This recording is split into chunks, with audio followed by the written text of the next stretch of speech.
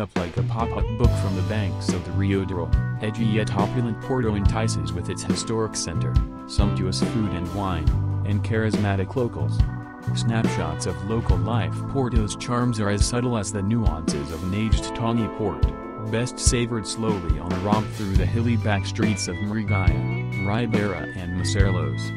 It's the quiet moments of reflection and the snapshots of daily life that you'll remember most. The slosh of the Douro against the docks, the snap of laundry drying in river winds, the sound of port glasses clinking, the sight of young lovers discreetly tangled under a landmark bridge, on the rim of a park fountain, in the crumbling notch of a graffiti-blasted wall.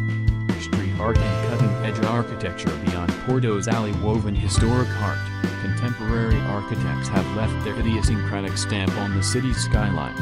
Winging Porto into the 21st century is Álvaro César Vieira's crisply minimalist museu de arte contemporânea Rem Koolhaas staring the iconic Casa da Música. Public art is everywhere, from azulejos, hand-painted tiles, glamming up the metro to street art tattooed across crumbling medieval walls. Costa and Hazel, who always work incognito, have blazed their patterns along the streets of the Aliados, Marigaya and Macerlos. Foodie Porto wine and beyond with much-lauded chefs like Pedro Lemos, Ricardo Costa, Rui Paula and Jose Avilés shaking the pans. The city's culinary star continues to rise.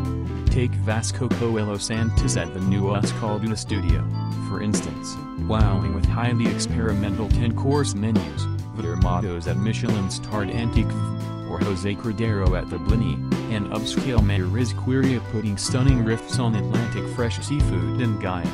Betty's Caraias, Portuguese-style tapas bars, gourmet steakhouses, brunch cafes, hallowed port cellars, craft beer bars, food markets, you name it, Porto nails it. Bon appétit. Miradors, gardens and coastal walks. Porto holds you captive at its sky-high miradors, lookouts, and on-trend roof terrace bars. From the Sé Cathedral Terrace and Gaia's hilltop Jardim do Moro, the city is reduced to postcard format, a colorful tumble-down dream with soaring bell towers, extravagant Baroque churches and stately Beaux Arts buildings. Equally ravishing is Jordan's do Palacio de Cristals pop-fringed, fountain-speckled gardens. Even in the city's heart, seagulls soar on Atlantic breezes, and a rickety ride on tramway grundles to the wide-open ocean in Foz do Douro in minutes.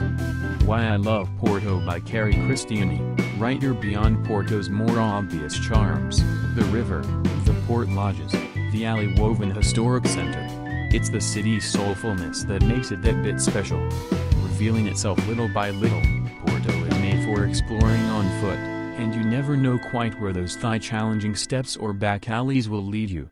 The laid-back vibe, ludicrously beautiful viewpoints and relentlessly hospitable locals make this an easy city to love.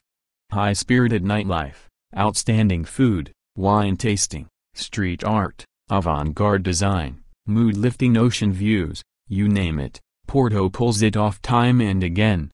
And as always, thanks for watching and don't forget to rate the video and subscribe to the channel.